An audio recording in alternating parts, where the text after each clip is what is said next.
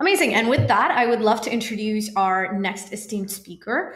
Our next speaker holds an undergraduate degree in psychology and pre-med concentration from the University of New Hampshire and earned his MBA from Cornell, wow, long day, from Cornell, and his master's in computing and education from Columbia.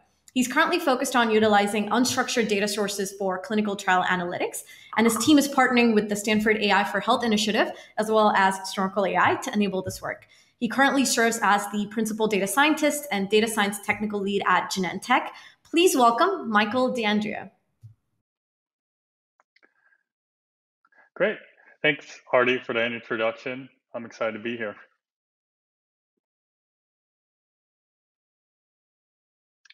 Great. So, hello, everyone.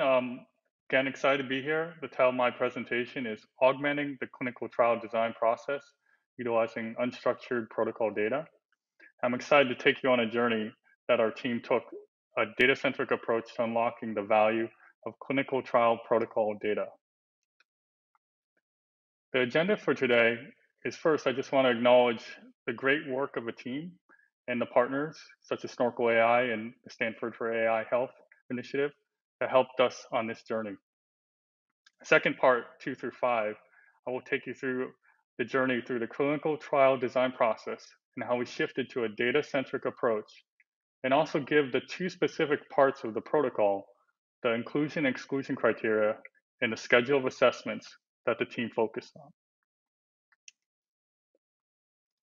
So I feel very fortunate to be the presenter of this work, and really the credit should go to the groups of people supporting the underlying work that I'm presenting. First, I want to acknowledge the tremendous work of the 3 data scientists at Genentech Roche, whose work I'm largely presenting today. My appreciation goes out to Nandini, Claudia, and Ariana for your efforts on this work. Next, I'd like to recognize the amazing work of the Snorkel AI team, who went above and beyond expectations and were key enablers of this work. Thanks, Paroma, Pierre, Artie, Alex, and Quinn for your help.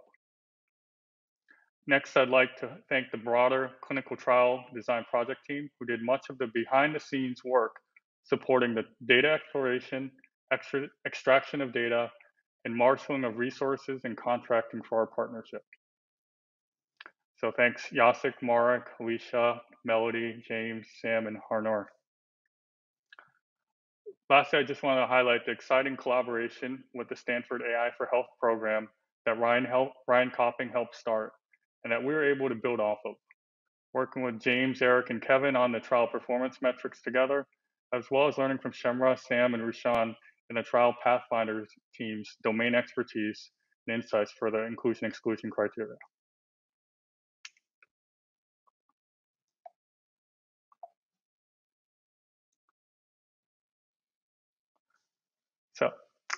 So are you ready to start the data-centric journey?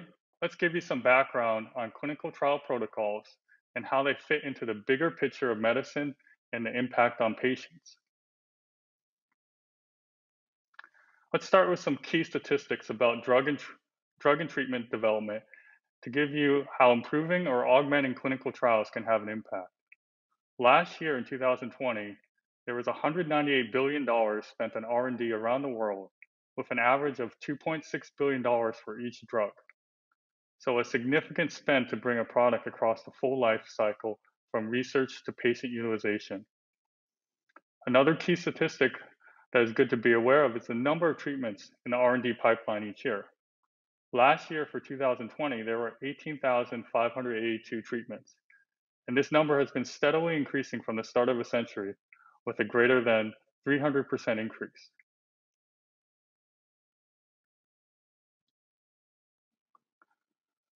So now that we have some data on the money spent on developing drugs and treatments, and the increasing number of drugs being developed and researched every year, I now want to shift into what is a clinical trial protocol. A clinical trial protocol is essentially the plan for a trial. It includes details such as the study design, which patients to include, exclude, the type of assessments, and procedures that patients should undergo during a trial. It's worth noting that a protocol document can vary in length, are usually quite long. PDF documents, with some upwards of being 200 plus pages. and it can really vary across time, therapeutic area, indication, phase, and geography.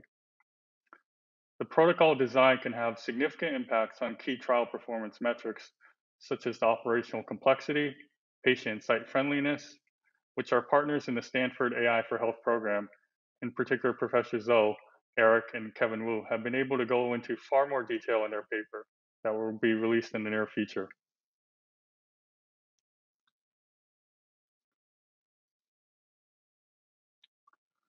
So now that we've gone over what is a clinical trial protocol, let's visualize the broad impact of using unstructured data in clinical trials. There's a lot of potentially useful information that is unstructured and blocked from usage in a clinical trial protocol. And by unlocking this information for analysis and data-informed decision-making, study design teams can increase recruitment of diverse patient populations, reduce trial times and cost, and reduce patients dropping out from trials. These key trial performance metrics can reduce the overall cost for developing drugs and increase the number of drugs that can be handled in the pipeline, resulting in hopefully more cures and treatments for society. Lastly, by having data-informed study design tools, we can better evaluate treatments on diverse representative populations and gauge better the real-world efficacy, albeit with still significant limitations.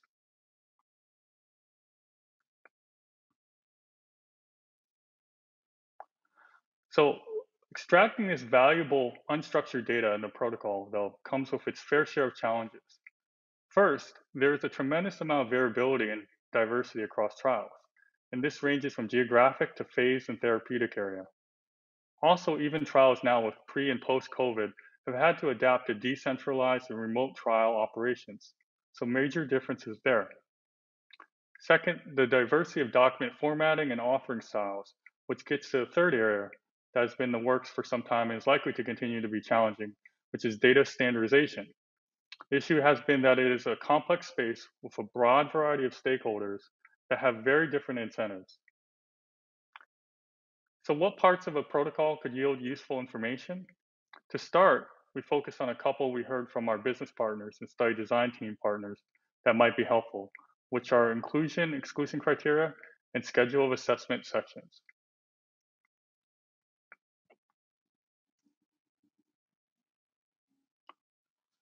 So let's take a look at what these sections of the protocol look like. The inclusion exclusion criteria, or IE, is essentially the filtering checklist for determining eligibility of patients for a trial. As you can see below, it can be quite detailed, and even seemingly simple conditions can have multiple dependent conditions. On the right, the schedule of assessments is usually a tabular outline of what activities or procedures/assessments a trial will consist of. This can range from screening patients to lab work assessments that check on key lab values during a trial. The timing and duration can vary tremendously and can be difficult to harmonize in this section.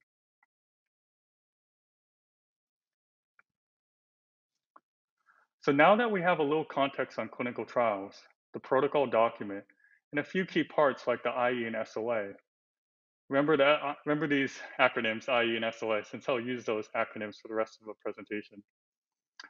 Let's now look at how data centricity played a major part in extracting useful information and real-world impact for the data, and a shift from a modeling-centric to data-centric AI approach.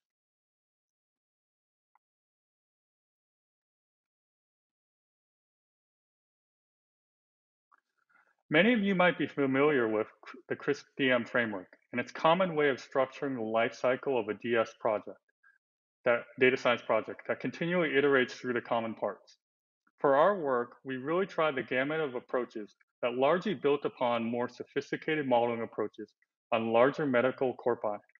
The reality is that even the combination of NLP libraries, unsupervised learning techniques, and medical BERT-derived models were limited in scalably having a business clinical impact. The challenge, as many experienced practitioners might know, is that many data scientists are excited about the advanced modeling approaches and the latest research and keep the data fixed and focused and focus less on approaches to augment the data.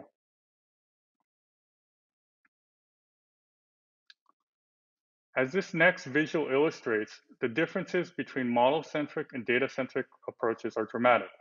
And as I mentioned in the previous slide, we took an aggregation of modeling-focused methods and were only able to derive count-based features, which had little clinical value for our teams. In contrast, the data-centric approach leveraged programmatic labeling with Snorkel flow, was able to yield structured, clinically relevant features that our clinical scientists and study design teams can use for analysis and data-informed protocol design.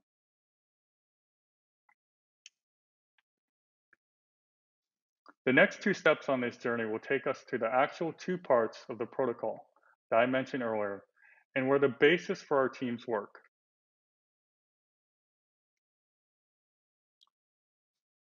I already introduced the IE and mentioned that it is essentially the filtering criteria for deciding who can be in a clinical trial. What I also want to share is that the design of a trial can benefit from analysis of large numbers of other similar trials. The current method of doing this is manual and done on a small scale with certain biases reinforced due to personal familiarity with certain types of research, indications, etc. As the second point mentions, manually sifting through hundreds of thousands of trials, and even more than that, looking for patterns on large-scale relevant subsets for clinically relevant characteristics is especially challenging with the broad variety of medical terms and synonyms and conditional values that exist. The third point is about how we came to start with the initial target for the IE.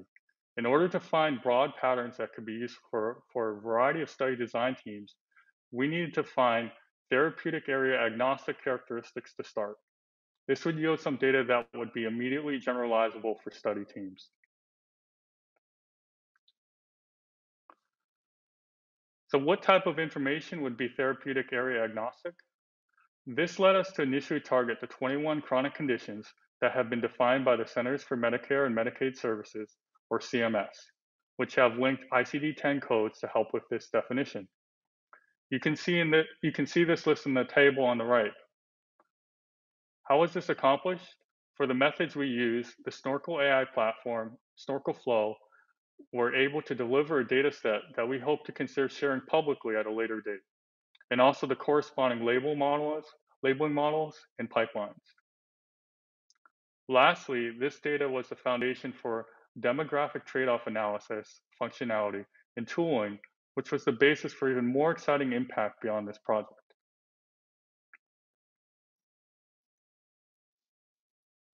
For IE task setup, this visualization shows on the left an example of the type of input that is being taken in, with multiple chronic conditions and the breakout of IE. Then on the right is the output from the data-centric pipeline that determines if the chronic condition is in the IE.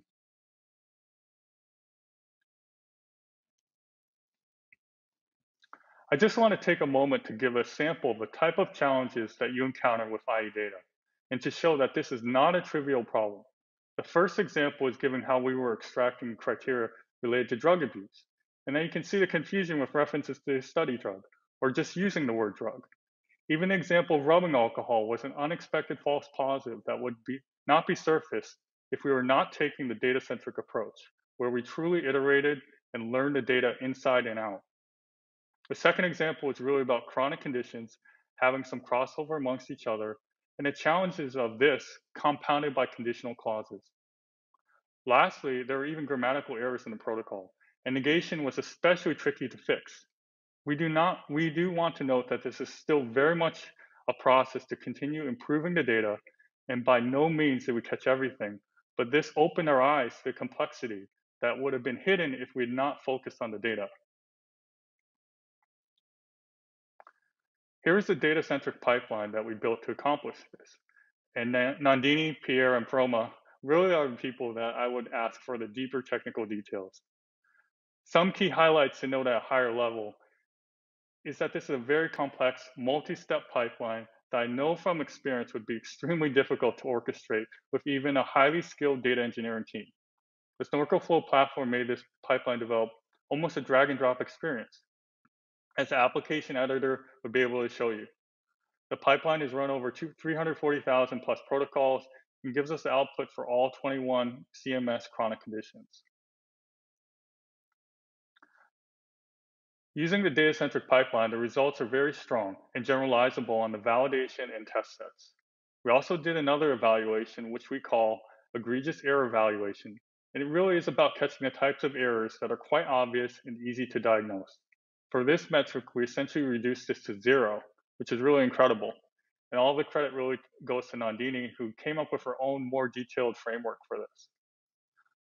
Given this great performance on the dataset we created with the IE CMS chronic conditions, we were able to use it for the demographic trade-off analysis that I mentioned earlier.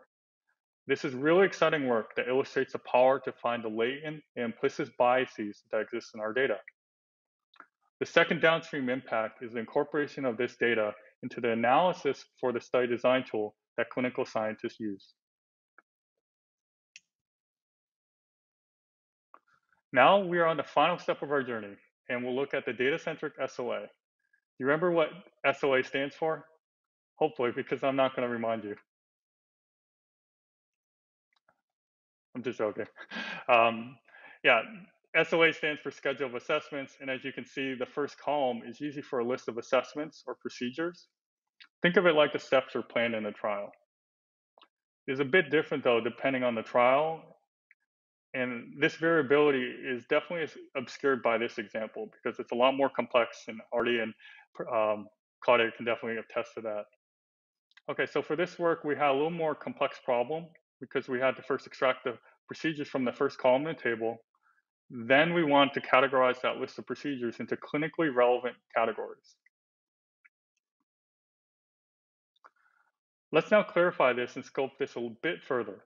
As we just mentioned, I want to extract information from the SOA tables in the PDF document. Claudia and Artie, who worked quite hard on this part, can tell you this was a lot more work. There are a lot more steps to even find the right table, and then build the right representation to extract only the procedures from that table. The second step is, given this procedure information extracted from the table, categorize these procedures. Artie again, and with Ariana, they use a categorization schema we derived from Yasek's work with Tufts. Similar to the IE, we also used the Snorkel AI platform, and the output was the list of procedures with the Tufts categorization as well, and the supporting classification model. That seems straightforward, right? That is until you start working with the data. Similar to the IE task, there are many challenges. Harmonization of terms like the ECG, acronyms and synonymous terms, which were very common, and even the ontologies and keyword matching systems had difficulty detecting these. There could also be multiple procedures in a single line. Lastly, very similar text could throw off the text similarity algorithms and measures, as you can see with these two examples, patient global impression and clinical global impression.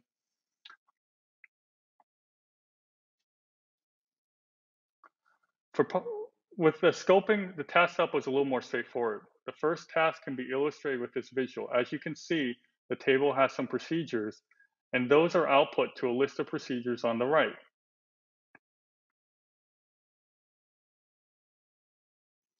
For part 2, the text classification of procedures, here's an overview that Ariana and Artie can describe in more detail. The key, as the slide mentions, is the creation of representative evaluation set. So that can be robust, generalizable, and gives a real indicator of how it would actually work in production. Using Snorkel Flow, the team was able to iteratively improve and work on the data. And as you can see in the UI in the bottom right, this is how it would look, this interface, with how you would iterate through this cycle. Here is a high-level technical overview of the exciting work that Artie, Claudia, and Ariana worked on. I don't want to gloss over the details, but for the sake of brevity, I'm merely giving an overview of it. I think, again, the key point is the ability to build complex multi-state solutions with, even in Ariana's case, the use of a custom use of the coder model in one stage. It really allowed a lot of flexibility and iteration and innovation that would not be easy if we used another solution or platform. Well, you're probably wondering, did this complexity yield good results? For the document text extraction task, Claudia and Audie were able to get to a working solution within only 6 weeks. We aimed for 80% plus on F1, and this was surpassed within the time frame.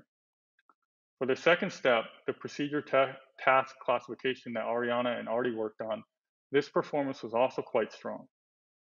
Lastly, how does this impact the business or patients? This output is useful for estimation of clinical trial burden and the analysis of study design in the tool mentioned earlier.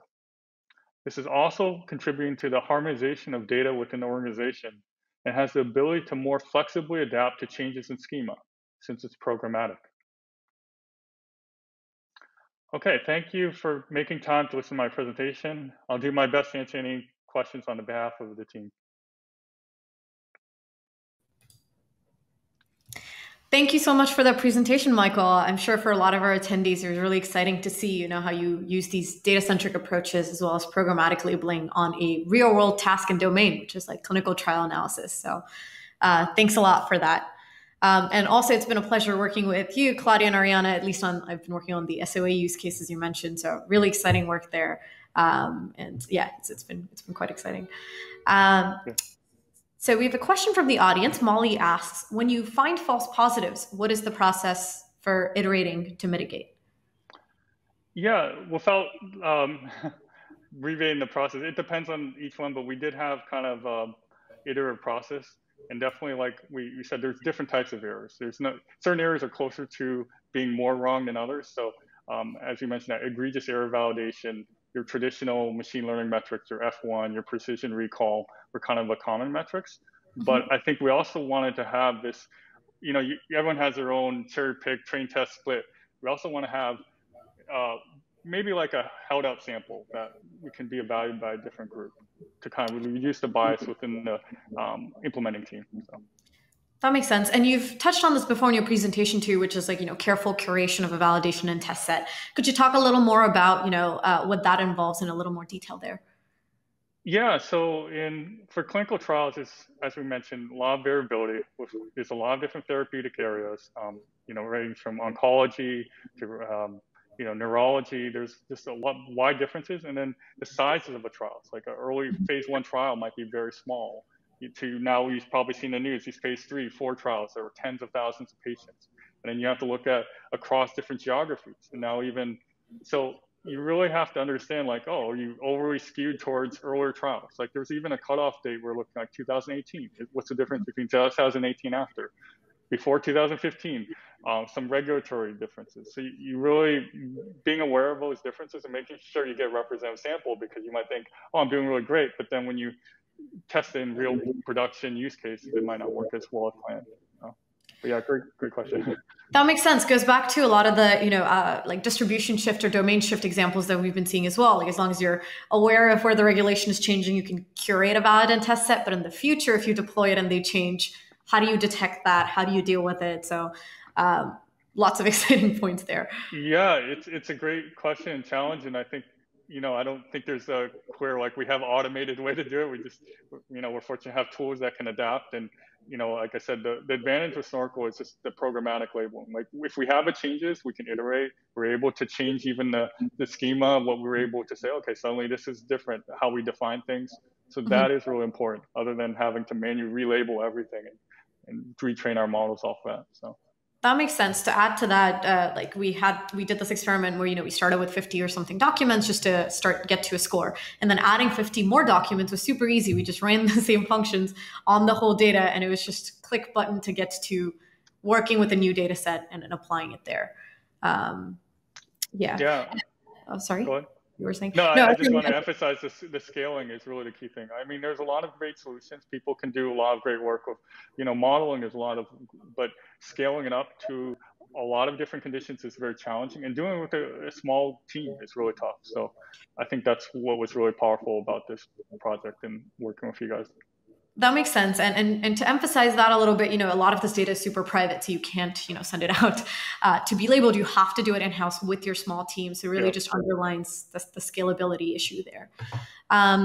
We have a question from Vin. He says, or they say, sorry, new domain for me. Do any of these techniques help predict the result of a clinical trial sooner, ahead of time, or with less information? So that's a great question. We actually do look at the clinical endpoints and we are correlating. These are all correlations, of course. So, and then things could change. So it doesn't mean correlation equals causation. But yeah, definitely there's strong correlations we're seeing in the data. And we do hope that this will make better informed trials. Definitely it is up to those clinical scientists and study design teams who have a lot of experience and domain expertise to kind of use this with some caveats. But yeah, we can definitely see some impacts, especially things like I said, the demographic bias analysis or trade-off analysis. Like there's things of asthma, hypertension that we weren't aware of certain populations that the data is surfacing these things. So right, that makes sense. And going off of that, you mentioned a couple of use cases, that we've worked on already. What are some other initiative of use cases that you're excited to work on next? I mean, just continue to scale this work. I mean, we just looked at the 21 chronic conditions and being able to do more, like with taking this to more ICD-10 codes, being able to, do more documents and different. The protocol, as you said, is like 200 plus pages. So there's other sections, there's Right. endpoints, there's, and to that point, those endpoints, like are we measuring the right endpoints? What's that key KPI to what that Right. input is? To what those assessments are. There's so many different things, but the challenge is just pulling this information to a manner that can be structured and analyzed. So that's where the heavy lift is. So Makes sense. Yeah. For participants who might be unfamiliar, I know Michael touched on this, but these are like 300 page, 200, 300 page clinical trial documents, information rich, but have all sorts of various formats for different companies. And so it's really when I first started this, I was like, why can't there just be a rule that's like, extract this table and do this? And it's like the level of variability that you see across everything, and it could change. And so that's really the challenge and also the excitement around. I think that's just such a great point. That's why we want to emphasize the challenges, because I think a lot of people obscure that. They're like, oh yeah, the data's simple. And you kind of would assume it would be this like drop down list. Hey, it should be categorized towards this, but there's a lot of challenges with that, and coming to some consensus across the organization, even within the company, right, it's challenging. So definitely that's kind of why this exists, this challenge. So. Makes sense. Nick asks another question. He asks, are there any limitations for this approach, or could these be applied to just about any types of clinical trial with or without modification? I always want to give caveats and say, it kind of depends. But yeah, definitely there could be some more opportunities to expand this, extend it. I think we'd have to kind of look at it, assess it, and see. But yeah, definitely we are planning to expand it beyond this. And the clinical scientists were very excited to be able to have what they needed for their trials. Like I said, originally we were using like just count-based features, which were not at the granular level. And you have to be able to trust that those features were extracted at the level. And all those challenges that we encountered, the negation, all these things, gave them the trust that we're extracting at that right level, and they can have faith in the patterns we're extracting. So, but yeah, great question. Thank you. We'll take one last question from Hiromu. He said, how would the 6 weeks, not months, spent? What part of the pipeline development took longer than others? And maybe I can chime in, but after you, Michael, if you'd like to Yeah.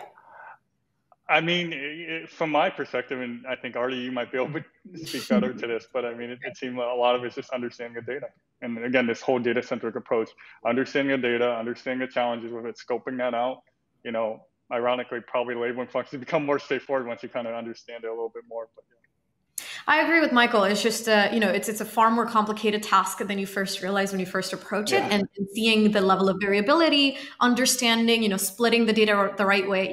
A lot of the time consuming steps is just the stuff outside of, the model itself. And as we've seen throughout this conference, but it's like, this event, but it's like curating the right validation and tests that requires you to dig through your data to actually see the variability. And that is fairly time consuming as well. But again, that is just things to get to a good set.